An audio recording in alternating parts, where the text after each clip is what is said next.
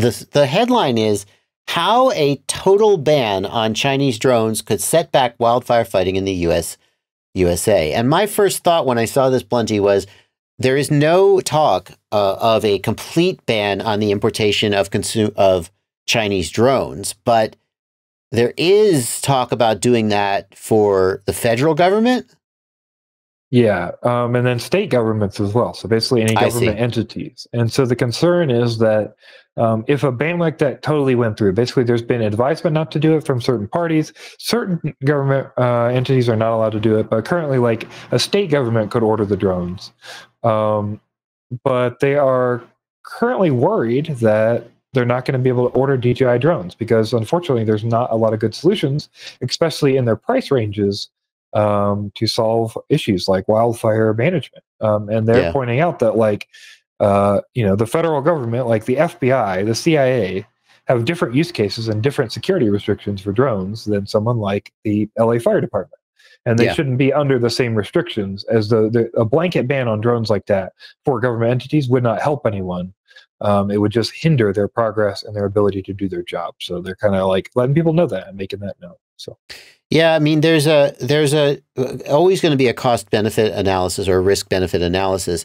And when you say that you don't want actual service members flying DJI drones, well, you see what happened where DJI stopped.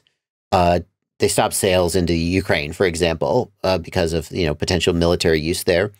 And I found myself asking, if DJI wanted, could they push a button back in their servers somewhere and make every DJI drone that's registered in Ukraine stop working? Yes or no, Blunty? What do you think? Yes,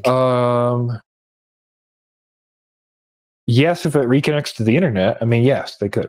Sure. Yeah. I mean, I think they could do that. We know that they decide. Yeah, we know that already because they can decide when your drone's an NFC or not, and they could just submit a thing that. And we've also seen them lock the drones if they don't have the update before people have connected to the FlySafe app and they can't use their drone. They can't fly their drone without going and updating a thing that can't be back updated. So we know they have the ability to do that. So if I am the United States military and I know that service members are officially or unofficially using DJI drones. And I'm worried that if someday it comes to a military conflict and that is something they've come to rely on, then suddenly China pushes the button and they lose that capability, and then their ability to do whatever they need to do is compromised because they just haven't. The tool they've come to rely on has been removed, and so it made sense to me when the military said, we don't want you guys using this stuff anymore, because in theory, you just got to think of these things. But like when you start coming down to like the United States Forest Service, I'm like, really? What are you actually worried about there? Right. What are you worried about there?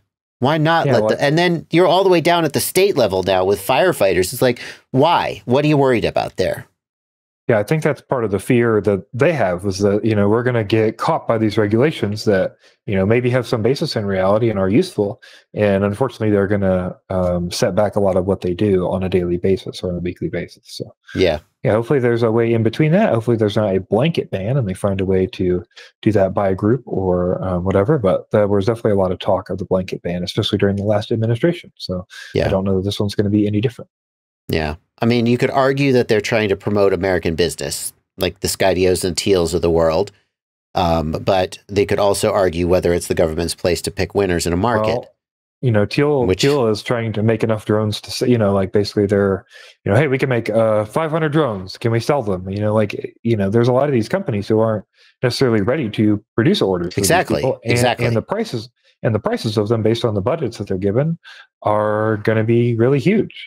Like if you consider if I have to buy a $10,000 or $20,000 drone versus an $800 DJI drone, I can only buy one versus 10. That's a huge difference for my for what I can do in my budget that I'm given. So. Yeah, I guess what we're saying, Blunty, and this is just it's barely news, so any real in-depth analysis is inappropriate. And there's I think what we're saying though is there's a lot of pros and cons and concerns here, and to simply say, oh, we're going to ban this without thinking about what is the actual effect. If you ban it, and then in the next year, there's 3 more wildfires that you could have prevented because you banned it, was that a good trade-off?